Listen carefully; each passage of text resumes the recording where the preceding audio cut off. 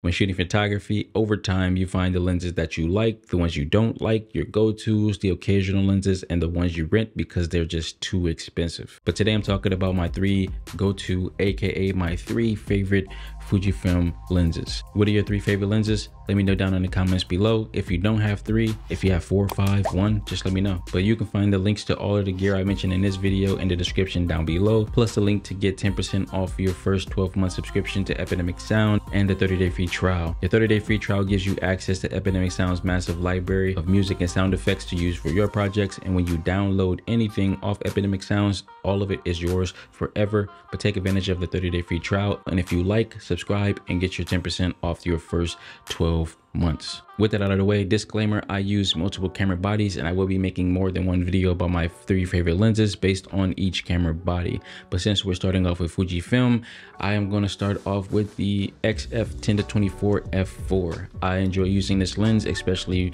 with the Fujifilm X-H1. When pairing the two for real estate photography, I put the camera in partial manual mode. So I control the ISO, the shutter speed with the top dials on the camera, and I control the aperture with the aperture ring on the lens. I keep the camera in autofocus and auto white balance, and I typically lock off the ISO at 400. I keep the aperture at either 8 or 9, and I control the exposure with the shutter speed only. On the wide end, this is a 15mm full frame equivalent, so it is wide, and there is some distortion on the edges, which can be corrected when editing, but this lens really complements the space when trying to showcase the size of a room. On the long end of the lens, it is a 36mm full frame equivalent, which I think is great for detail shots, especially when it comes to compression. When capturing a small home on a massive lot, I usually step back and zoom in a bit to make the place look larger than life, but it is a versatile lens that allows you to vlog on the wide end, take wide landscape shots, astral and portraits. At f4, you might have to fight for light at times,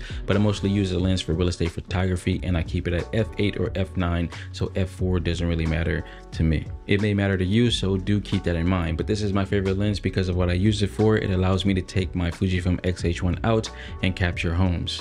Next up is the XF 16-55 f2.8. The 16-55 is a great lens for video because it is wide enough for establishing shots, wide enough for talking heads, and the occasional vlog style when you need to quickly say something but you don't want to pull out the 10-24. On a tight end, it is an 82.5 full frame equivalent, which is great when you can't get close enough to your subject. This lens lives on my Fujifilm X-H1 when I am not using it for real estate photography.